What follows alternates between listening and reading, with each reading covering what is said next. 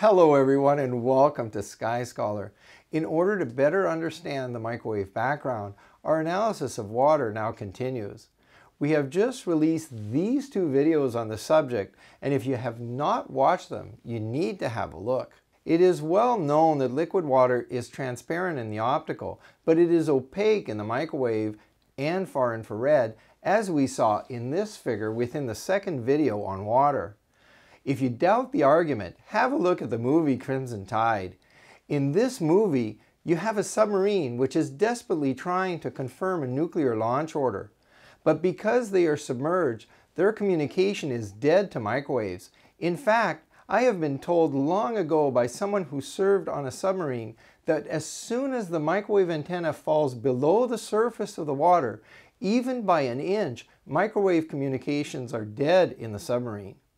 This affirms that liquid water is indeed a very powerful absorber of microwaves, as we also know from using our kitchen microwaves. Now, we need to try to understand what is happening in water, both in the optical and in the microwave. You'll recall that in the first video on water, the structure of ice 1H was presented, and we now turn to that structure once again.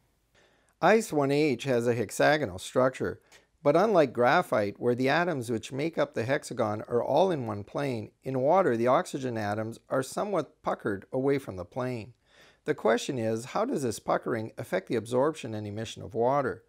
Obviously, water is transparent in the optical range, whereas graphite is opaque. Now, why is that? Well, first, we have to look at the structure of graphite and consider the hybridization of each carbon atom. You recall that in this video I demonstrated that the carbon atoms in graphite are sp2 hybridized.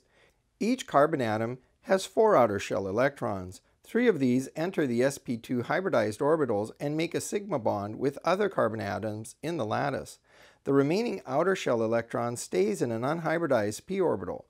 That electron is able to become delocalized and can be used to make pi bonds within the lattice. The carbon-carbon bond length in graphite is about 1.42 angstroms, which is only slightly larger than that of a normal carbon-carbon double bond.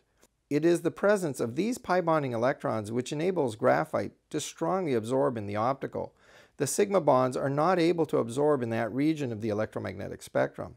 Unlike graphite, water only has sigma bonds. It has no pi bonding electrons because the hydrogen atoms, which are interspaced between the oxygens, make the distances too large. The hydroxyl bond length in water is about 0.97 angstroms, and the hydrogen bond is about 1.97 angstroms. So the distance between oxygen atoms within each oxygen-hydrogen-oxygen subunit of the hexagon will now be on the order of about 3 angstrom if one assumes a linear configuration, which is not quite true due to hydrogen bond libration. Now that distance is much larger than the 1.42 angstroms in graphite. The oxygen atoms in water possess 6 outer shell electrons and are sp3 hybridized. 2 single electrons occupy 2 of these hybridized orbitals. These 2 electrons each make a sigma bond to a hydrogen atom. The remaining 4 outer shell electrons of oxygen are placed in pairs within the remaining 2 sp3 hybridized orbitals. In water, the unbonded electron pairs pretty much reside near the respective oxygen atoms, at least as far as absorption in the optical at 1 atmosphere is concerned. But if you examine the structure closely, you will notice something quite interesting about water, and that is that each hydrogen atom is actually interacting with a total of 4 electrons. 2 come from the hydroxyl bond, and 2 more from the hydrogen bond. As a result of all this, and unlike graphite, one does not obtain significant electron delocalization in water because the interatomic distances between the oxygen atoms are too great. Thus, under normal circumstances, water is transparent in the optical. However, that is not to say that there is no electron delocalization at all. In fact, there is increasing evidence for electron delocalization within the hydrogen bond, as one can learn here. It is known that delocalization increases as the structure of small water clusters becomes more planar, as demonstrated in this paper. In the end, electron pairs from the sp3 hybridized oxygen in one molecule are being delocalized into the hydrogen bond and interacting with the anti-bonding orbital of the hydrogen atom, as discussed in this review. This delocalization is important when we consider microwave and far infrared emission and absorption. One can gain more insight into this problem if one considers what happens when water molecules are compressed and the bonds made shorter. In water, the separation between adjacent oxygen atoms with an intervening hydrogen atom is actually about 2.7 angstroms, as one can learn here. That is because libration carries the hydrogen atom away from the interoxygen axis, so we do not have a 3 angstrom oxygen-oxygen distance. In any case, with pressure, the oxygen-oxygen distance can be greatly shortened to less than 2.3 angstroms, as one can learn in the last paper. In fact, Chen et al. Use ab initio calculations to predict that in water there is actually a significant oxygen-to-oxygen interaction across the hydrogen bond. When water is compressed, this oxygen-oxygen interaction is thought to increase rapidly. As a result, the free electrons in the sp3 hybridized shell of water are likely to become more delocalized upon compression, and now one can get absorption in the optical. In this regard, it is interesting to note that while water is transparent in the optical at shock pressures up to 30 gigapascals, as one can learn in this paper, it actually becomes opaque and optically black if shock compressed to higher values. Here are the relevant quotations. Temperatures from 3300 to 5200 Kelvin were measured in liquid water shocked to 50 to 80 gigapascals. Thus, within the accuracy of the data, shocked water in the pressure range of 50 to 80 gigapascals radiates as a black body, epsilon equals 1. This is simply amazing. On powerful compression, water can reach an emissivity of 1. It becomes a perfect black body in the optical. Think about it. Water has the ability to act as a black body when it is shock compressed. That should give plenty of opportunity for pause by the cosmologists. If water can become a black body in the optical when it is shock compressed, what prevents it from acting as a black body in the microwave and far infrared when it is not shock compressed? The answer, of course, is nothing. One would expect that when it is not shock compressed, water has a proper structure to act as a black body at those frequencies. After all, in shock compression, the water lattice does not have time to rearrange.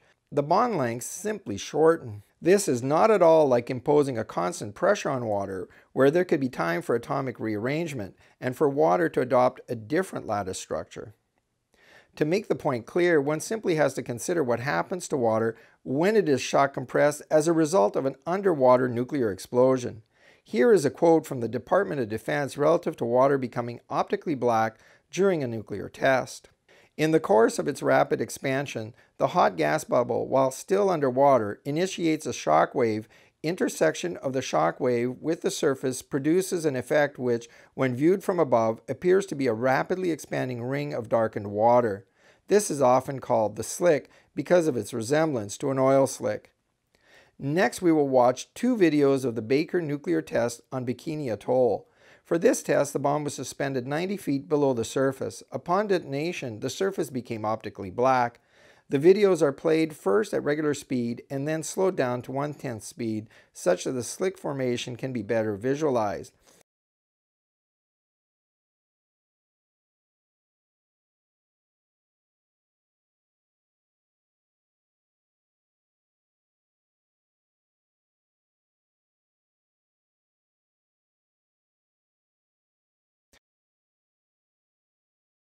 That slick results from the shock compression of water. We know that the water was being compressed because the slick formation was immediately followed by a crack, wherein the surface became white. Cracking occurs because water, quickly compressed, now relaxes back due to negative pressure having been created behind the wavefront.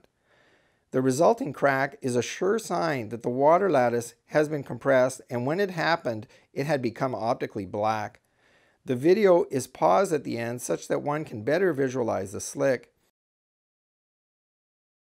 In the next video, the same test is presented, but this time from the shoreline. As a result of both laboratory tests involving the shock compression of water and of underwater nuclear explosions, it is clear that water can behave as a black body in the optical under these conditions. This tells us something fundamental about the lattice structure of water. Remember that even when water is not shock compressed, there is still slight oxygen-to-oxygen interaction. This has a strength on the order of the strength of the hydrogen bond, as one can learn in the paper by Chen et al. It is likely that this oxygen-to-oxygen interaction provides a small amount of delocalization necessary to emit microwave and far-infrared radiation when water is not shock compressed.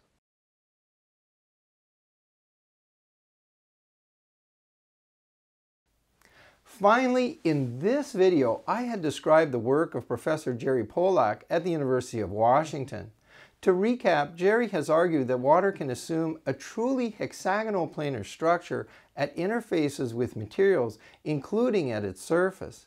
The work is described in his text, and he refers to the structure as easy water, where EZ stands for exclusion zone. He has demonstrated that at the exclusion zone, we have a negative charge, and the adjacent bulk water becomes slightly positive. As an update today, the structure of easy water has been recently questioned in this paper. However, in my view, Dr. Polak's structure makes the most sense, not only because it easily accounts for the emissive properties of water at the surface, but also because the hexagonal planes of water would act much like the planes of graphite, which could remove contaminants and send them into the intercalate regions. A truly planar structure for easy water may well provide additional ability for water to emit as a blackbody in the microwave and far infrared, but more studies are needed in this area. Well, that is all for now. We return to water in the next video, where we will discuss the microwave emission of the oceans and the continents. That will complete our discussion of water. If you enjoyed the video today, promote the channel, mention the video to your local astronomy club and to your friends, support me with a like, and subscribe for more videos as we look more closely at the sun, the stars, and beyond. Comments are always welcome down below, and I'll see you soon on the next video.